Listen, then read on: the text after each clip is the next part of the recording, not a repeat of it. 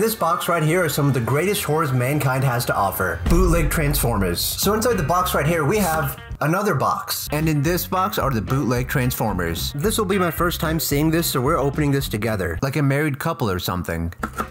Okay, so they're in actual packaging. I honestly thought that these would just be in some kind of plastic bag and thrown in there. Now these are all bootlegs of the 2007 Legends class figures. If you've seen my bootleg Optimus pen review, then you'll know how this video will go. You get a bootleg Bumblebee, but it looks like the actual character's name is Looker, rhymes with a very poorly looking Optimus Prime. His name is Infinite, similar to the suffering you'll go through if you don't leave a like on this video. The Mecha Z Tribunal is always watching. Ratchet, known as Dr. Moo. The reason it's funny is because they just threw the word doctor in there because he's a medical guy, and I feel like that's kind of a lazy name. At least it's not just the word doctor on its own. Jazz, who's named Glance. Barricade, who's named Guard. And Blackout, which they named Storm. I like how all the other character names are kind of like a simple word that don't really relate to the figure, except for Dr. Moo here. Now the front of the packaging for all of them is the same. It says Alteration Man, 2-in-1, Choking Hazard, Machine Boy, which I guess is the name of the company, and they all come with instructions on the back here. And you get a little Ashens reference. Also, here are his stats, if anyone cares. I don't. So we'll start with Glance first here. I guess you could say we'll be taking a glance at him. Now there's no point in trying to save the packaging on these. These are not collector's items, so it is acceptable to disrespect the packaging. Oh, come on. I like how they're actually held in place with a wire. Wow, this is getting messy here.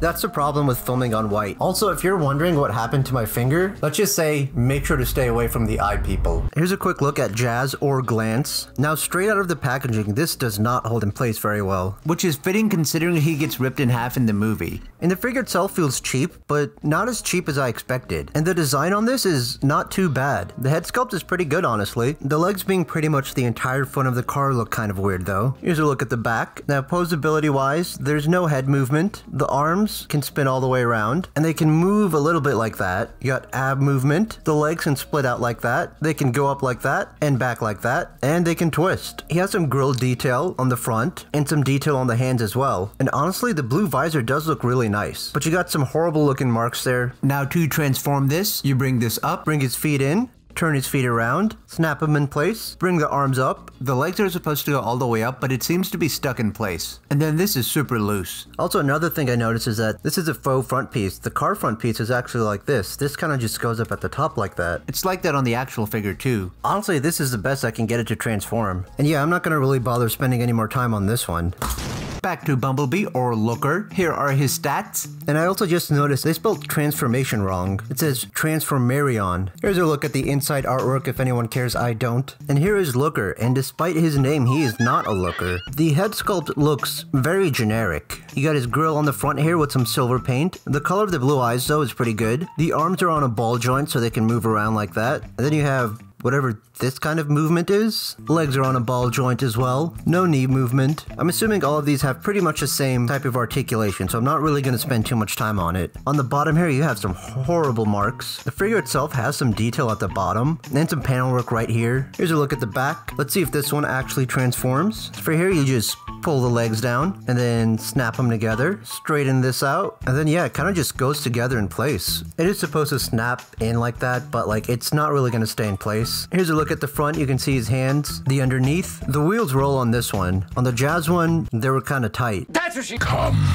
Next up, we'll do a Decepticon. Here are his stats, and here's Blackout. And I was a little careless on this one when opening it, but it doesn't really matter. What really matters is you, and you pressing that subscribe button. So the arms and legs are on a ball joint, but the arms are really just kind of stuck in a T-pose like that, and you can't really bring him around. This one does have some extra articulation. The knees are on a ball joint. The head sculpt on this one doesn't look too bad. He's got red eyes, so you know he's evil. A bit of detail work on the chest. Here's a look at the back. Oh, jeez, ew.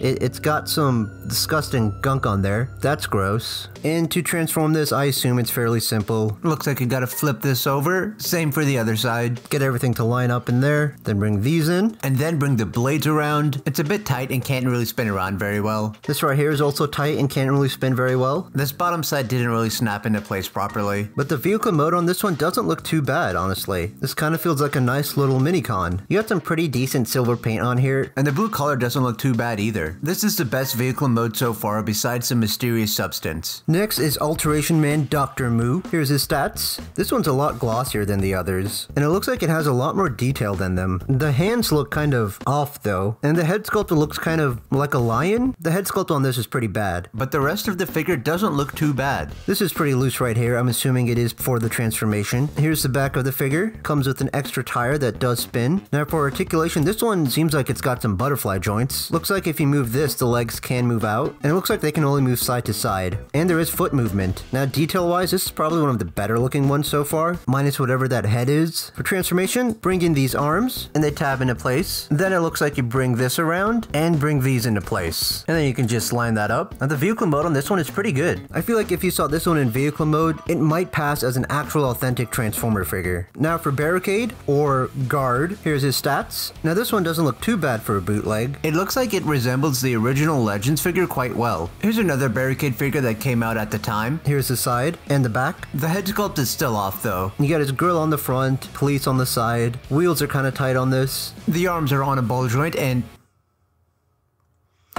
it has a butterfly joint right here, ball joints on the legs, and the knees can bend, and the head can move up and down. Now for transformation, just bring that head down, bring this over, align these up, and then bring the arms into place. And yeah, that's good enough. You have this here, which kind of blocks it from going in all the way. We can cut this off. I'm not using my god hands on these.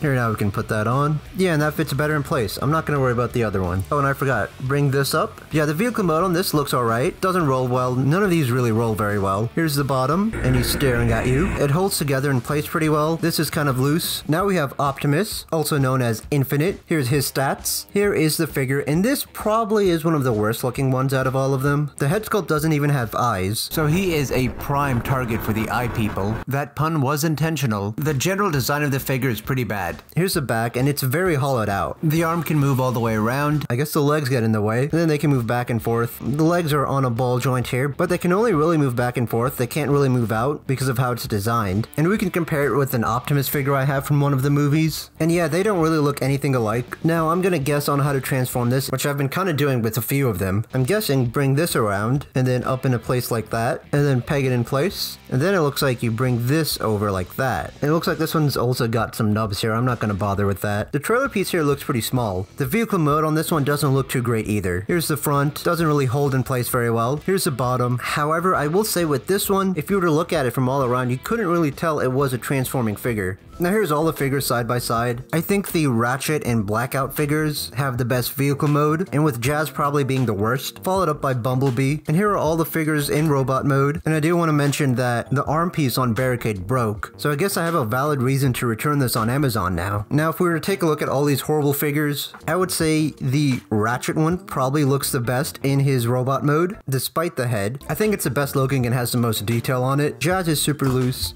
and the next best would have probably been Barricade if it didn't break, and I definitely think Optimus looks the worst here. Overall, this was just a for fun thing. It's not really a serious review. All of these are obviously garbage. Not all bootlegs are bad though. This Ravager USB was pretty good, and if you're willing to spend the extra money on a third-party figure, you can get something pretty good. It seems like people just like bootleg Transformers reviews, so make sure to subscribe if you want to see more of that. Also, make sure to check out my other videos right here, and check out my Patreon, which is only $1 a month.